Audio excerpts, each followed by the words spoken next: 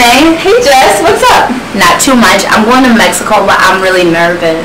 Why are you nervous? I'm nervous because I don't speak Spanish, and what if I need to use the bathroom? What if I need to eat? What if I'm lost? Okay. Jess, calm down. Okay. You can do this one step at a time. Okay. I can assist you in all your learning until you internalize the information. That's sweet. Yeah, the tool of language can be so helpful when going in other cultures. Okay, cool. So, if I had to use bathrooms, what will I say? Easy. Just say, where is the bathroom? But how do I say it in Spanish? Oh, okay. Just say, ¿a dónde está el baño? Say it again. Okay. A ¿Dónde donde está está el baño? baño. I don't understand it. ¿A Donde está está el el baño? baño. Okay. Let me write this down so you can practice. Yes, I do not understand.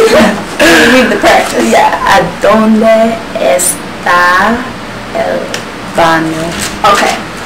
¿A ¿Dónde está el baño? baño?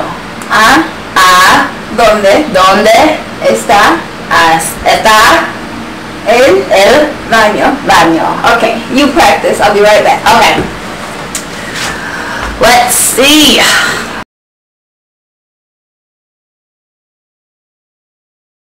I'm gonna practice, because I should be able to get it. ¿A dónde está el baño? ¿A dónde está el baño? ¿A dónde está el baño? ¿A dónde está el baño? Hey, Jess.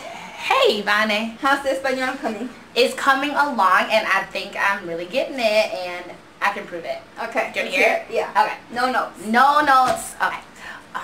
¿A dónde está el baño?